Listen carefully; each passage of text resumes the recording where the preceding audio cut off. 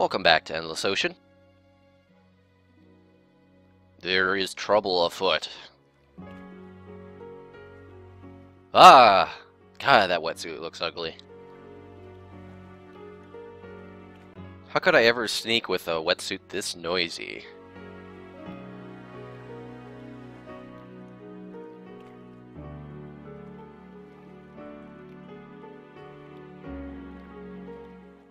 This. One of the more kind of strange and pointless additions to this game. The aquarium.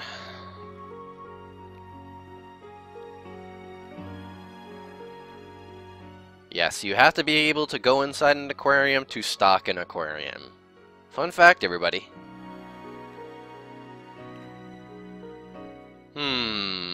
Someone with extensive diving experience that goes in the ocean? I don't know. Who could that be? It's Skippy. You want Skippy to do it. Skippy's gonna do it, right?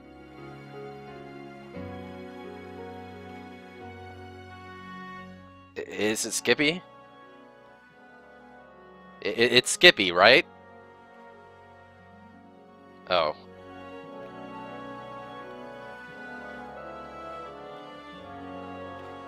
Yeah, I guess we can do that.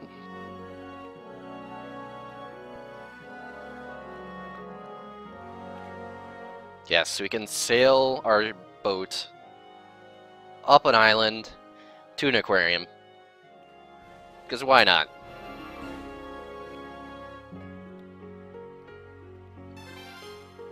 We'll do that in a second.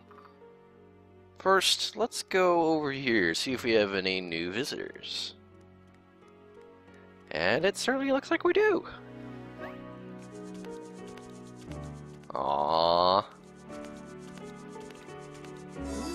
Aww. It's a Weddell seal. The Weddell seal is a fairly abundant Arctic seal. They have a small claw on their hind limbs. That's where they get their scientific name from. Normally you wouldn't find them this north, but hey. It's Endless Ocean. And what do we have over here?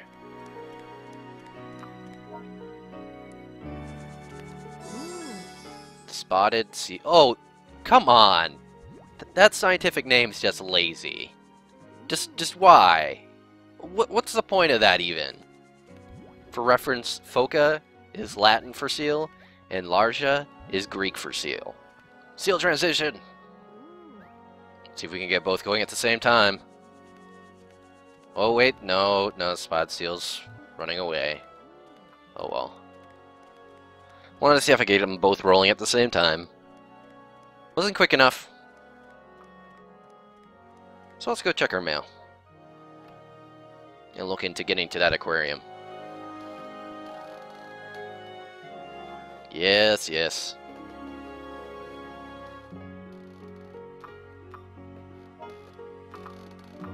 Diving guide report. How'd we do? Let's see.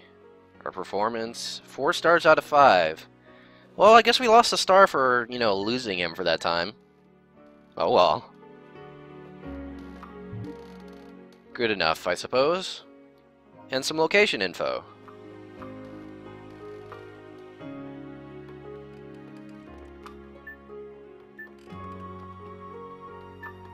That is way too many exclamation marks and question marks. Man, we missed on seeing a whale. Hope we see a whale pretty soon. That would be fantastic. Oh, did not mean to leave there. Oh well. And as you can see, we just head over to the island itself and just go straight to the aquarium.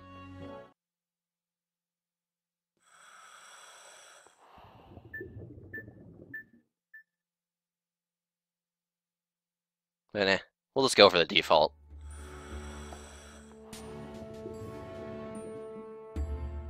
And this is the aquarium. So one of the mechanics of the game is that any animal you encounter in-game, with one exception, you can introduce to the aquarium. You can stock it with that animal. There are limited numbers of animals you can put in here, based on size restrictions, but you can put basically anything we've encountered in here. It's not particularly too interesting. To be honest, I'm not very keen on it.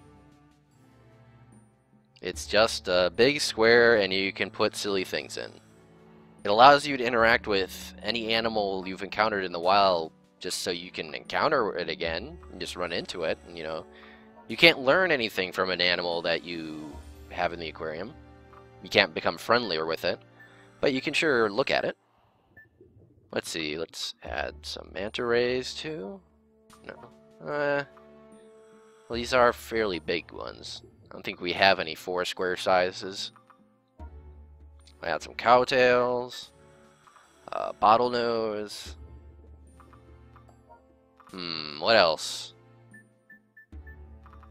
Some octopuses. We did a segment on those. What else should we do? Emperor English, Noddle flounder. Some sailfin tang. We run into those all the time. Of course, bicolor parrotfish. Why not? That'll do for a start.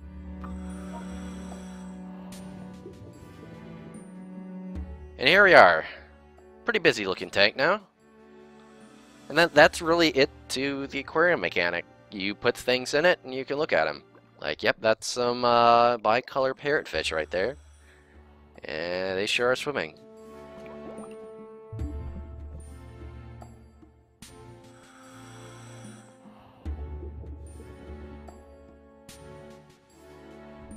It gets a bit ridiculous later, because you can add any animal to your aquarium. And you might notice this isn't a very big aquarium. It's big enough, but it will be not quite big enough for some of the things you can put in it.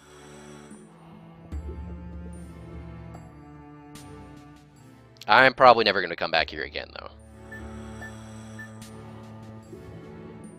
There's really nothing here that I care about. But I suppose this would be a good chance to show off the underwater pen, because I haven't done that yet. It's not very easy to do anything with it. At all.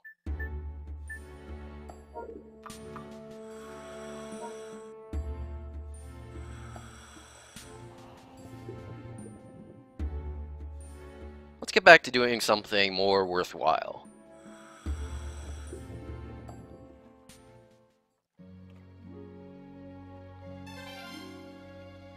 Let's see, let's check our mail. Wait a minute, it looks like there's something different on the boat now. Pics from Mauna Loa. Email from a Doug.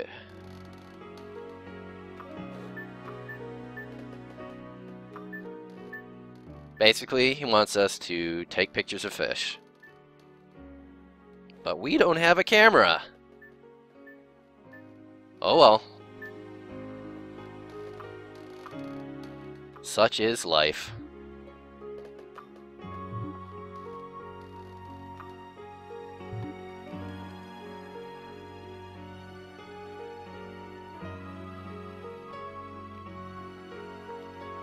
Are you reading our mail? That ain't right. Wait a minute. Wait. Why do you have an underwater camera? You don't even scuba dive. That makes no sense. You can't even swim. Why do you have this?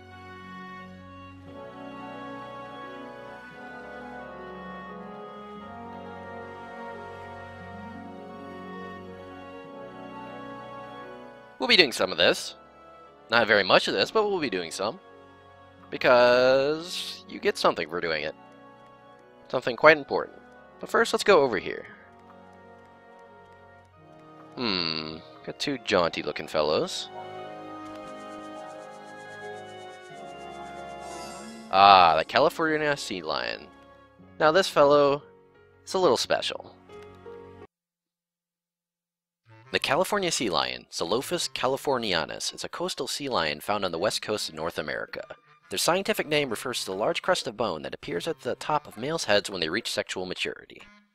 An extremely abundant species, there is estimated to be around 188,000 California sea lions in the United States alone.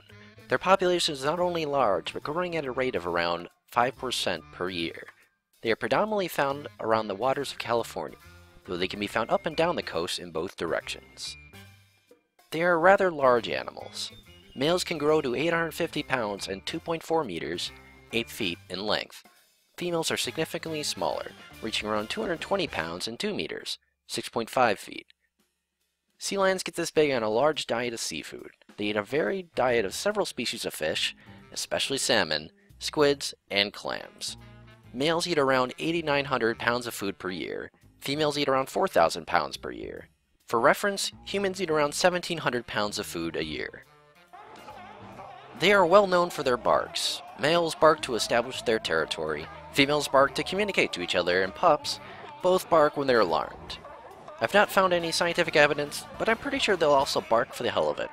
Bark, bark, bark, bark, bark, bark, bark, bark, bark. The California sea lion is a very social and intelligent animal. They will cooperatively fish when necessary, even with other animals like dolphins. Their gatherings tend to be incidental and along gender lines unless it's during mating season. They often gather on beaches and man-made objects, warming and drying themselves or sleeping. Their intelligence and sociability has made them quite useful for humans. Many are trained for use in circuses and marine parks, where they are capable of complex tricks and behaviors. Almost all circus seals are, in fact, California sea lions. Their intelligence and trainability has made them heavily used as part of the U.S. Navy Marine Mammal Program alongside the bottlenose dolphin. This program studies and uses marine mammals to assist in military action, performing tasks such as ship and harbor protection, mine detection and clearance, and equipment recovery. Marine mammal teams have been deployed to war zones since the 1960s, with individuals serving in both Vietnam and Iraq. When on patrol, Navy sea lions that spot divers underwater will attach an alert device to the enemy's limbs, which send up a buoy above the water to both restrain the diver and alert Navy personnel. The Navy claims that they've never trained any marine mammals for assault or kill purposes, as they can't differentiate between friend and foe vessels or divers. But know this: never fuck with a California sea lion.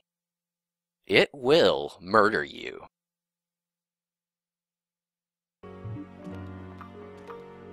So you may be wondering, what's the difference between a sea lion and a seal? Well, sea lions are also known as eared seals. Sea lions have visible pinnae, or external ear flaps, over their ears. Seals lack these. Sea lions are also capable of supporting their body weight on their flippers. Seals lack the musculature and general structure to do so, and they just scoot around on their bellies.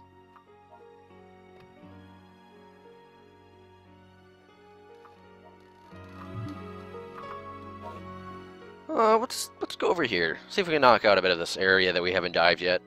See if we find anything interesting.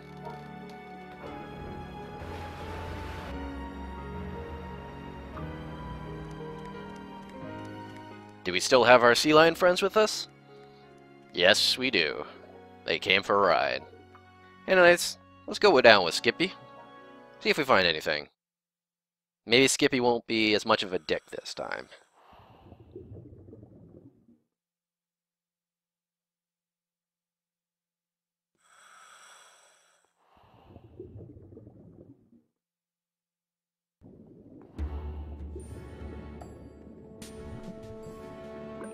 Let's see. First, let's see if we can get Skippy to be a bit more amicable. Maybe now he'll actually listen to us. Check out our whistle, Skippy. It's a pretty sweet whistle.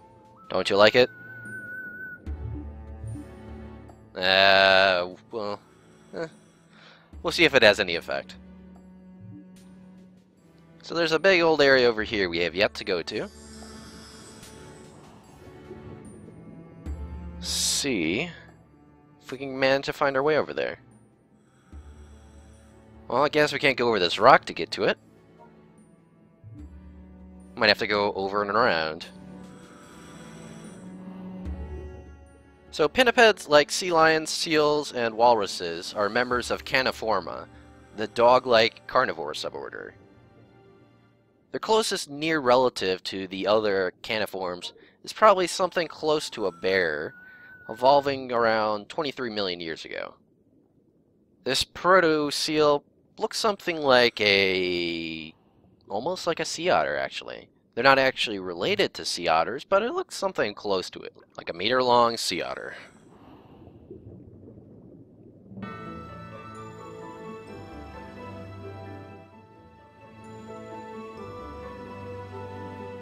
Oh hey, what have we here? It's not really sunshiny at this time of night, but I'll take your word for it.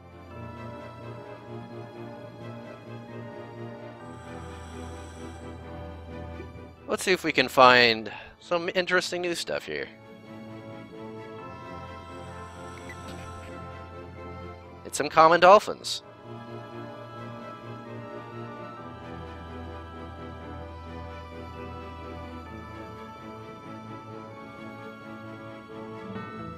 I'm having enough trouble with my bottlenose friend, let alone these guys.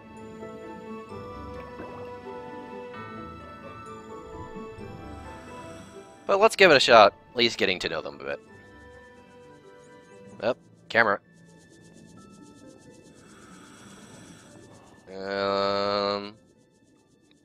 Well, dolphins like whistles. Let's give that a shot. Come on. Yep, that worked. A common dolphin. Dolphin. Ah! That's so lazy! Same case as last time. Dolphin. But hey, it's this guy. California sea lions are pretty curious, actually, about divers. They'll follow them around. Not necessarily in the game, but there's something shiny in the beach. What do we have here? Ah, a treasure. And I believe another Stark's Demoiselle, maybe? No, don't pet the picture frame. Nothing happens when you do that. Yep, Stark's Demoiselle. Might have to look into that picture frame. See if we could divine some secrets from it.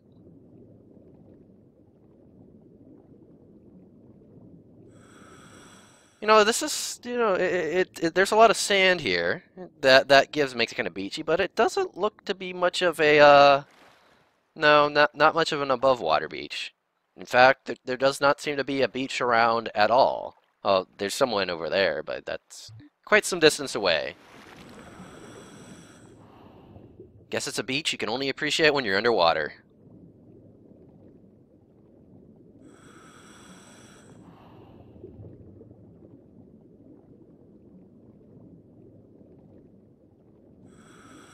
So I was talking about the taxonomic order Carnivora. Carnivora is broken into two largely separate groups.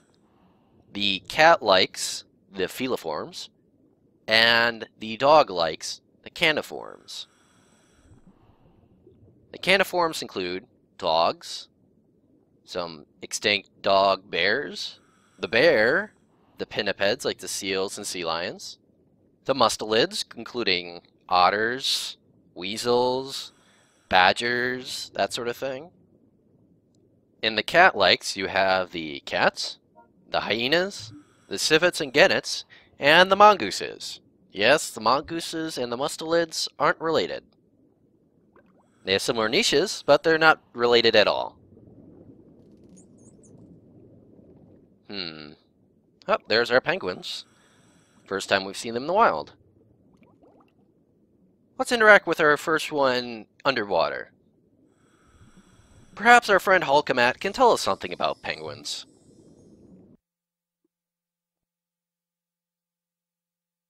I don't know shit about penguins except they're chill as fuck. But here's some cool ass penguin clips.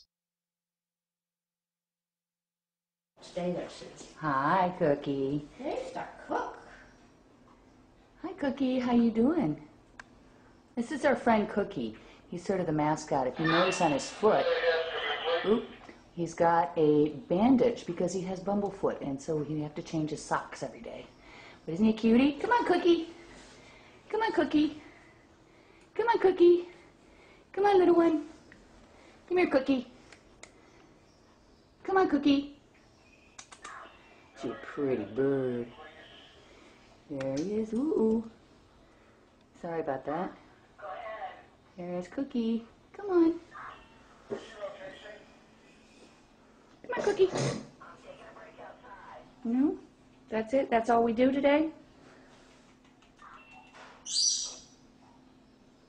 Good boy.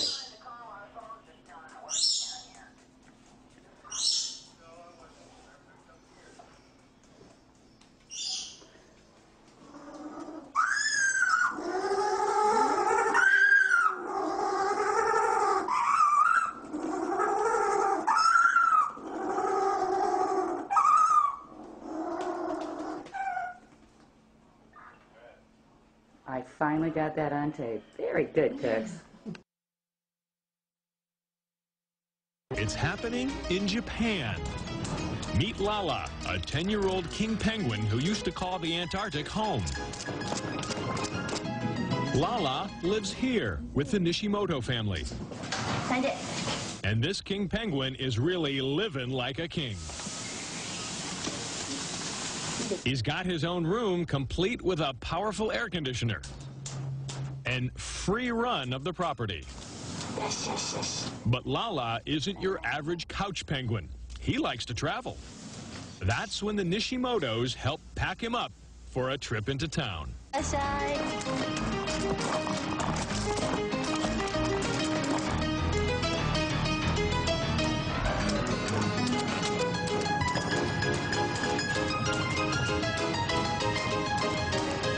When Lala hits the road, his favorite destination is no surprise.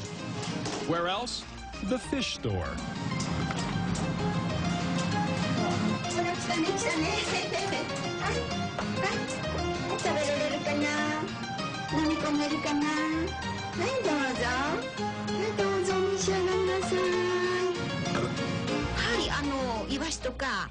Sardines and mackerel are his favorite. He loves to eat them. He is adorable.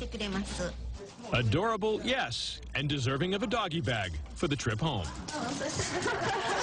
Lala grew up in the cold Antarctic and now lives in a city known for its heat and humidity.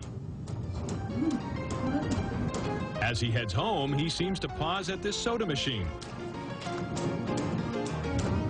Then moves on, possibly realizing he left his change in his other suit.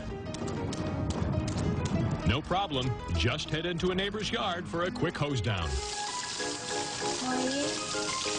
Ah, refreshing. Then back on the road.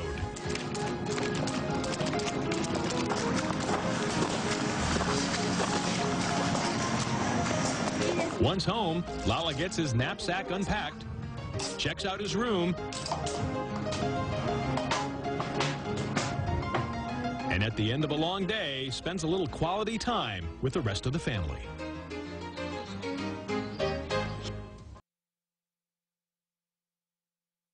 Dr. Ainley, is there such thing as insanity among penguins? I try to avoid the definition of insanity or derangement. I don't mean that a penguin might believe he or she is Lenin or Napoleon Bonaparte, but could they just go crazy because they've had enough of their colony? Well, I've never seen a penguin bashing its head against a rock. They do get disoriented. They end up in places they shouldn't be, a long way from the ocean. These penguins are all heading to the open water to the right. But one of them caught our eye, the one in the center. He would neither go towards the feeding grounds at the edge of the ice, nor return to the colony. Shortly afterwards, we saw him heading straight towards the mountains, some 70 kilometers away. Dr. Ainley explained that even if he caught him and brought him back to the colony, he would immediately head right back for the mountains. But why?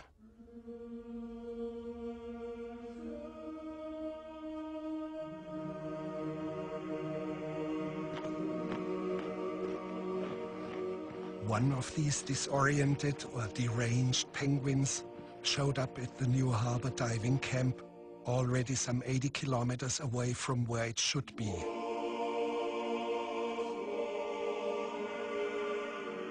The rules for the humans are: do not disturb or hold up the penguin. Stand still and let him go on his way. And here he's heading off into the interior of the vast continent.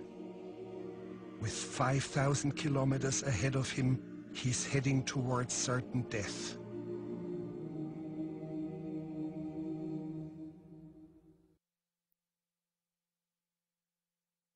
Thank you, Hulkamat, for that lovely introduction.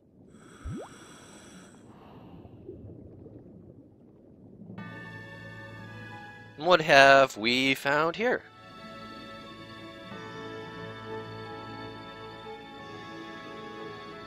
The Wild Channel. Huh.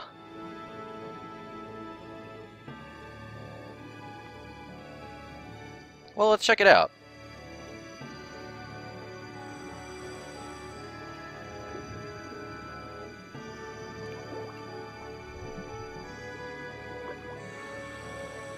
Fun thing about penguins, they're pretty well studied, broadly, and we know quite a lot about their evolutionary history. We can trace their evolution back to the Cretaceous extinction event. We know where they were, we know where you could find them, we know roughly kind of where they and how they evolved. Their ancestor probably looks something like a flightless diving cormorant, though they probably flew around the time of the Cretaceous extinction event, as flight is pretty important during extinction events.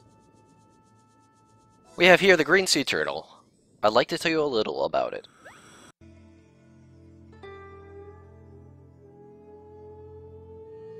The green sea turtle, Chelonia mitis, is a large sea turtle of the family Chelonidae.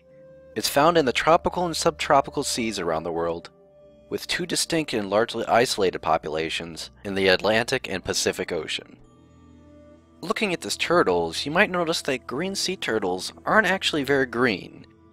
The green in their name comes from the color of the fat below their shell. A bit morbid to think of once you realize that they probably found this out while eating it, but such as it is. Like all sea turtles, the green sea turtle nests on beaches. It digs a small hole with its hind fins, which it fills with eggs and then covers again with sand. After a period, the eggs hatch, and in the morning sun, the hatchlings make their way to the water. Unlike other sea turtles, the green sea turtle is largely herbivorous, feeding on seagrasses. When they are juveniles, they live in the open sea, feeding on small fish and other similarly sized prey. As they mature, they move increasingly towards the shore, where seagrass meadows can be found. Adult turtles will grow up to 1.5 meters, 5 feet in length, with an average weight between 240 and 420 pounds. They are fairly endangered, like many of the ocean sea turtles. They are often poached for their meat and skin, and their fat and cartilage are oft sought as ingredients in turtle soup. They are caught in nets on accident, which can be lethal when the nets lack turtle excluder devices. Habitat destruction has greatly affected their nesting as well. Sea turtles again only nest on beaches, and usually on very set beaches at that. The green sea turtle's nesting locations are particularly very threatened due to being very high activity beaches, and high intensity lights at night can often distract their young, leading them into roads and towns in their confusion.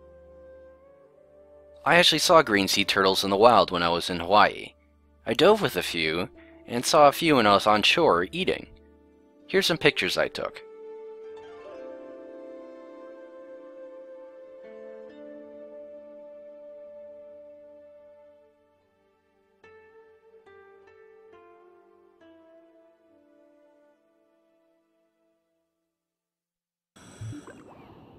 Skippy, what are you yelling about? Oh, he wants to show us something. Right here. Wait, no, right there. It's a fish. It's the tiger puffer. Don't want to eat those. At least without them being prepared by someone with the proper license. Pufferfish are very poisonous. Never eat their liver, ever. You will die. More Japanese Jack.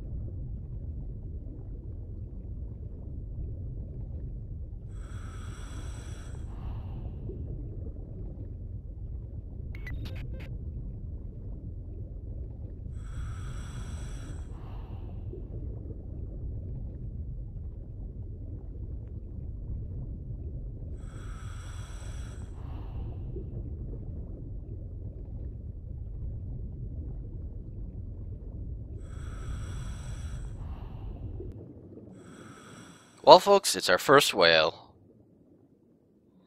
And he is a big one. I'm going to hand you over to Trokojo, who knows quite a bit about this whale.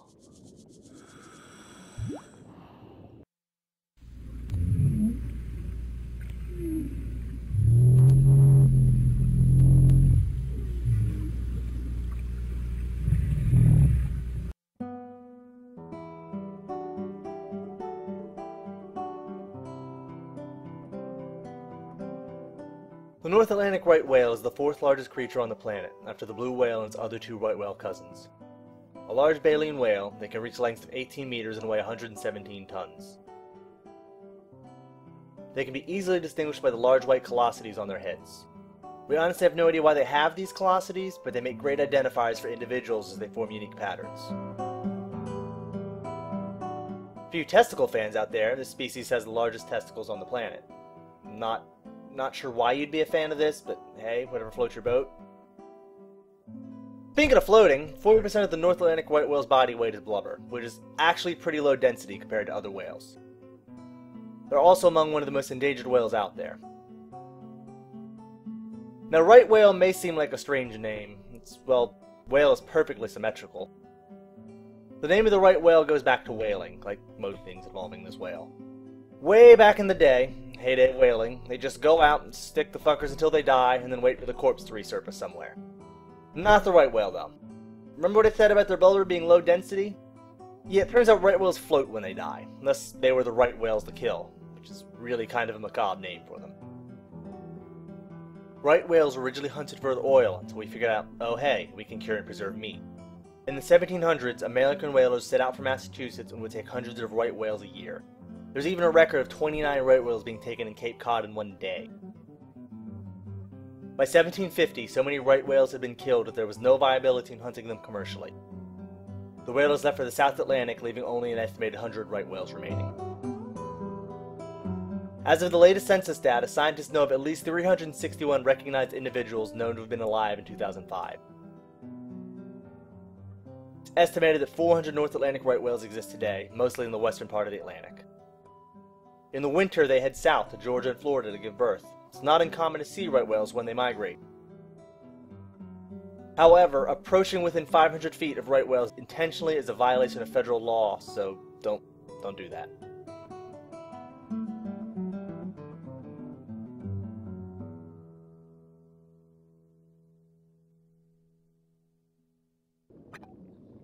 Now, in real life, you really probably wouldn't encounter a North Atlantic right whale in the Pacific Ocean.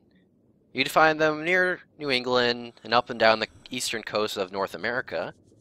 as well as towards the coast of Europe.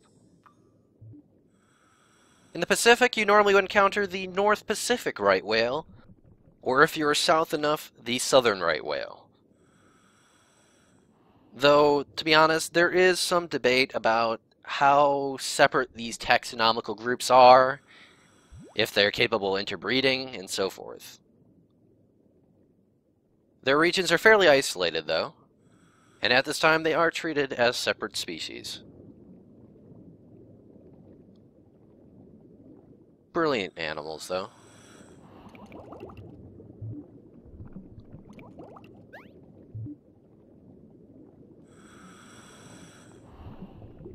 Wait, did that whale just vanish on me? I just think I lost it. Oh, there it is. You can see the large callosities on its head. They are quite big.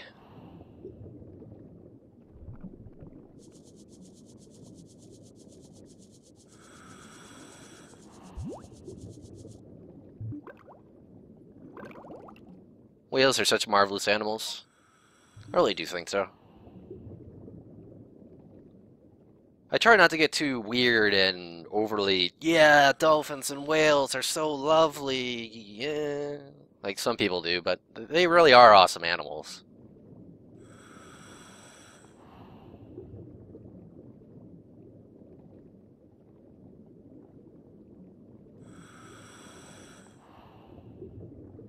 Small little tunnel here. Rather sort of strange.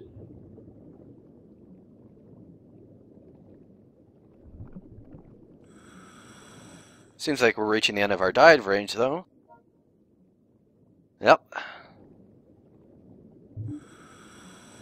Think it might be time to head back to the boat. Did not mean to look at that. Oh well.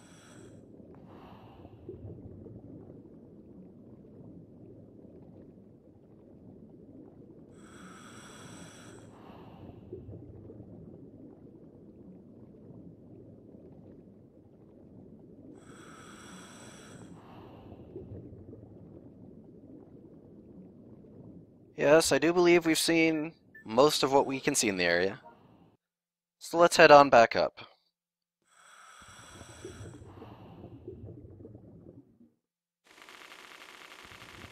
Missed a little to the south there, but I'm sure we'll get that later.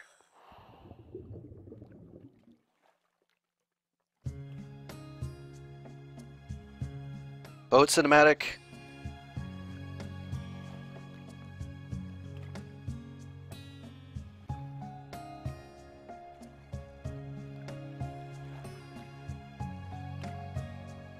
Mutton chops everywhere. Yeah. It's actually a picture of Wilford Brimley. For centuries, he's told us the horrors of the diabetes.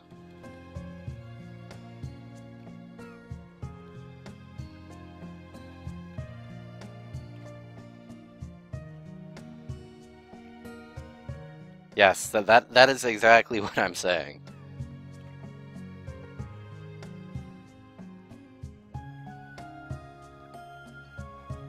So Doug not only does photography, he does hairstyling, I guess?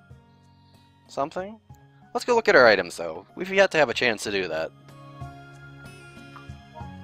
We've got our dolphin medal.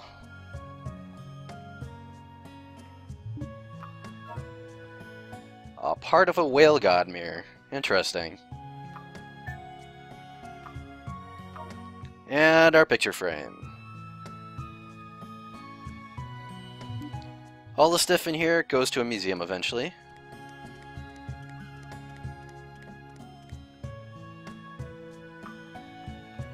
Oh, there we go. Another old Gentoo.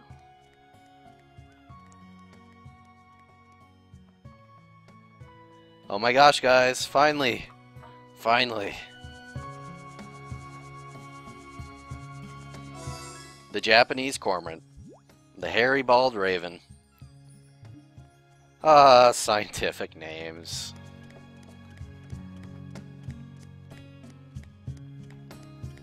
Wait a minute. Wait. No, wait. Yeah, it's a Gen 2 too, actually. And yes, this one is new. I almost missed it. Gotta be careful about that. The good diver with the most golden of hair. That is splendid. Well, that about wraps it up for this time. Next time, we're gonna go show off the camera. See ya. He ran down here, then he hopped up onto the driver's seat at the lower steering station. And just like any boat captain, put her fin on the wheel and glanced out of the window to be sure the coast was clear. Harbor Patrol Deputy Jim Slicker captured this priceless moment on his digital camera as one of Newport's pesky residents attempted to commandeer the red fireboat.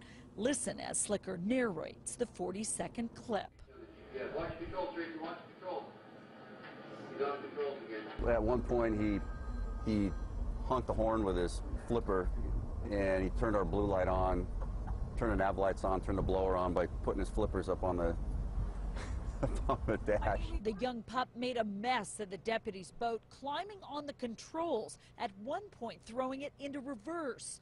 Sea lions are constantly intruding on boats in the bay, but this pinniped takeover was a first. She's a juvenile, though, so the guys went easy on her.